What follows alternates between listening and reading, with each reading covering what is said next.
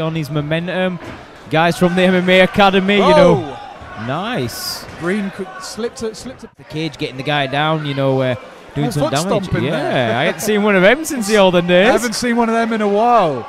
No. Always appreciate a little foot stomp. Oh, yeah. And they're swinging. Rock'em sock'ems. Zan's looking a little bit wobbly. And he's fighting back, though. He's firing back, and he's landing. And now Green looks wobbly. Green's had a few on the chin. That's it. Let's do it. The crowd has definitely gotten a bit louder after that. And there's the first takedown of the fight. He's always working. He's always moving.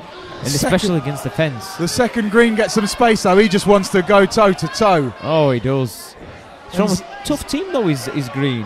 And I'll tell you what, he has had some luck. And there's a takedown of his own. Even your casual fan can get on board with that one. Oh, yes. And what a leg kick there by Green. But Zan wants to return the favour with his fist.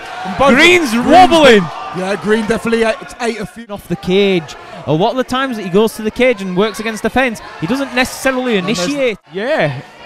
Wow, Zan catches him with a left hook. Tell you what, against the fence again.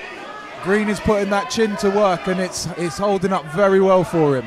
Nothing to fight for here. Nice attempt. Very nearly had him down. Very nearly. But Green's low on the hips there. He's got him pinned against the fence. Could this be a second Green takedown? I think it is. There we go. Little scoop, and he's on top. By the way, he's just been biting down and swinging. And there they go. Oh, Zan landed a nice left. And again, right on the ear. I get the impression Green doesn't mind taking one to give one. Go to war. That's it. He's managed to establish a bit of position. You can see Danny Mitchell just edging his opponent on. Like, come on, come on. He could be finishing it. Frustrated here in this position. He's eating a few shots. And he lays it on thick.